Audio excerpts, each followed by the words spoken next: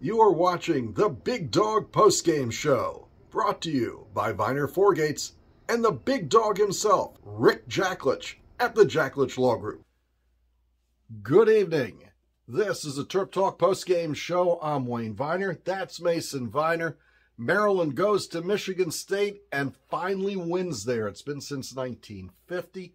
Mason, it was a good win because we won the game. Not the most exciting game. What'd you make of it?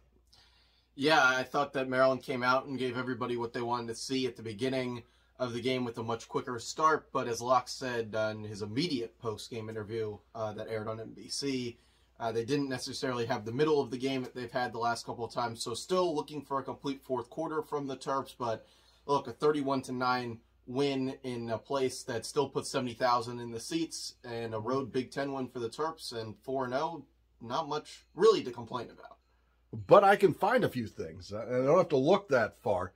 Maryland gets 5 turnovers out of Michigan State, plus Michigan State goes for it early in the game from the 1-yard line, doesn't make it. So that's 6 times they don't score. Those touchdown passes went through the Michigan State receivers' hands a couple times. On the Maryland side, I feel they left 15 to 17 points on the field. If they played defense, I think the way they could have, you'd probably get in the mid-40s to win the game like 40-something, 45-9. But with all those turnovers, getting the ball 6 times and effectively turnovers, I thought they could have scored more. So let's look at that side. Yeah, they definitely could have. The interception in the end zone sticks out, 2 missed kicks today, which starts to kind of maybe think that Jack Howes may not be the answer there.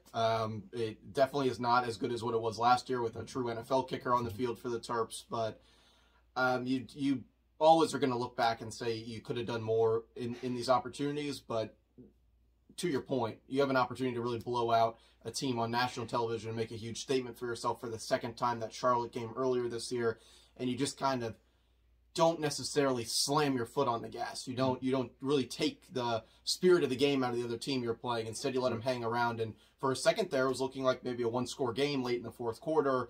Not something that I think Locks, as they showed him repeatedly on TV, did not look very happy about it. And you know that he's going to say that they played to their standard for probably, 2.5 to 3 quarters of this game. But you have to play 4 quarters if they want to make the impact that they believe they can in that locker room this year. This is the Big Dog Postgame Show, brought to you by Rick Jacklich and, of course, your hometown Terp and IT team at Viener Forgates. We'll be back in a moment. I think the first thing that has to be proved by the lawyer on behalf of any client who's injured their neck or back is that the client was hurt, and they were hurt in this accident. And even though they had pre-existing problems, the damage to this individual client is much worse now after the crash than it was before. We do that with pain and suffering witnesses. We do that with doctors that know the individual patient.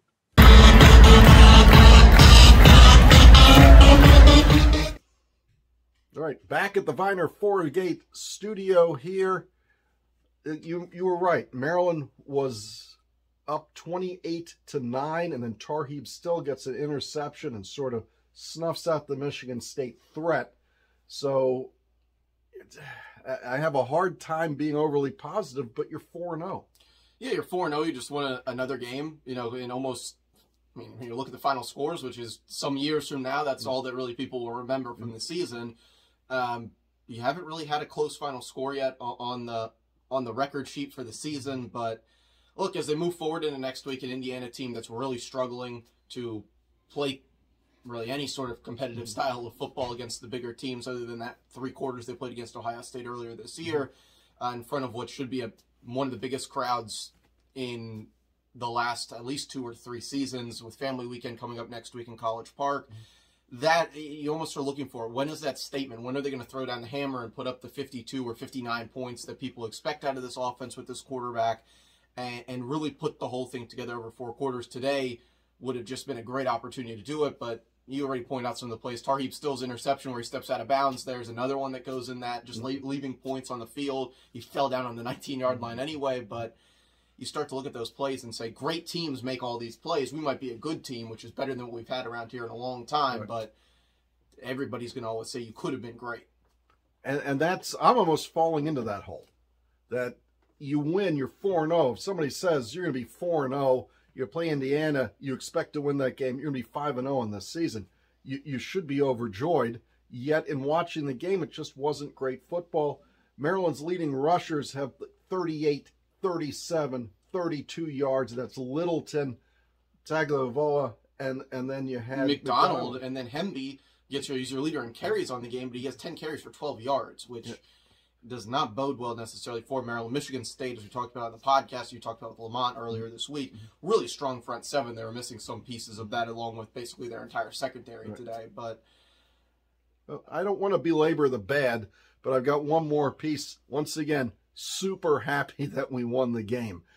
Maryland continues the defensive rotation almost to the point of mystifying me, where you end up playing Sean Greeley at linebacker, but he gets a fumble recovery. Spraggins is still in there. Christian Teague plays a lot at defensive end or tackle. Wheatland's in there a lot, but Jayshon Barham isn't. Gote's in there a lot, and he was effective, but Hippolyte isn't out there so much. You see Lionel Whitaker playing when the game's on the line. Corey Coley, guys that aren't really first-teamers. Why do you think that Maryland's stuck with this rotation of playing, to me, even down to the third-string defense while the game's still in doubt? I think it's a combo right now for Locks. Obviously, building the program is still where he's at in his stage of I believe, what the view of the real coaching staff is in College Park, along with the fact that if you look at the last years going all the way back to when they had Brandon Jennings in there, and he got hurt and then really never came back to the team after that, but that's besides the point. And guys like Isaiah Davis and Ayende Ely, who just were, they were the only real linebackers that were playable on this team, especially at that position. I think you're looking at a rotation that's truly too deep. They like to mix in some pieces of their 3 deep on that. Not exactly in love with them being on the field when the game's on the line, but I think those guys really have earned a role in the coaching staff's eyes. And look, we'll see if Wheatland kind of moved to that Jack or Sam linebacker position for Maryland today. I think was a much stronger look against the run there and can definitely have some pass rushing.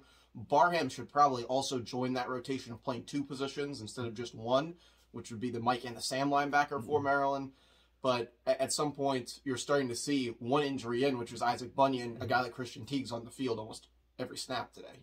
When the snap counts come out, I wouldn't be surprised if he's near the top on the defensive side of the ball. That is something that you have to look at because Incumbent Sote's gone down with an injury already. He came back in the game, but they're starting to see those little banged up parts, and I think that might be why you're seeing such a wide rotation right now. Okay. Still trying to be positive. Still happy we won. You have Tyshea Johnson, wears 40. He played some. You have Phillips, who's supposed to be a big deal, wears number 8. And you rotate these guys out, and to me, once that ball gets inside the 20-yard line, you got to put them back in. Of course, I'm not coach of the team. These guys know what they're doing. They're 4-0.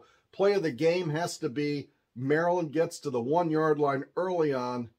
They run a naked bootleg, and Sean Greeley, as a fullback, not as a linebacker, now wearing number 22, catches a pass. Yeah, Maryland guy from, I believe it's Hartford County. Been in the program, walk-on guy. He's earned a scholarship. Actually, last year he's been all over the field. If you really pay attention, he was out there on special teams, kickoff coverage, he's a special teams ace. I mean, that guy plays hard. Has taken the role with Joey Burns transferring to Charlotte, along with that group of playing fullback. And look, you have to, if you look at Maryland's film and you prepare for Maryland, he's in there on the Billy Edwards push play. He's in there when they're trying to run the ball between the tackles or run the quarterback sneak. 4 games in, maybe a little bit early because every team's now going to be looking at him as an actual threat to either run the ball and or catch it out of the backfield. But that's why you do this. You put it in somebody's mind. You got to cover him now. But just identifies what they want in the guys in the program and gets his moment out there, as well as Rex Fleming, who forced a fumble on the kickoff. Both of those guys walk-ons from Maryland, from kind of the lesser-known parts of Maryland that are making an impact, that have a role in Locks' program, which is what he wants. And with that, we got to throw out some props to Bruce, who said you got to mention how hot Leah started. I think he was 9 for 13. He was super effective, and yes, that sort of went down in the middle of the game. You said after he hurt his elbow, it looks like his arm went numb on him, and that was greatly concerning, but probably not a long-term issue. He wasn't as sharp until you got to the 4th quarter. But, hey, a win's a win. You're going to do an extended podcast with Ahmed? Yeah, we're going to have the Young Terps here. You'll be able to watch it on this YouTube channel as well as Ahmed's YouTube channel, and anywhere you get your podcast. Just look up the Young Terps podcast, and we pop right up. And Lamont Jordan and I will recap this game midweek and then look ahead to Indiana, a chance to go 5-0. I got to look up the last time Maryland was 5-0. It's been a while. Thanks for watching. I'm Wayne. That's Mason. Good evening. As the Terps roll 31-9.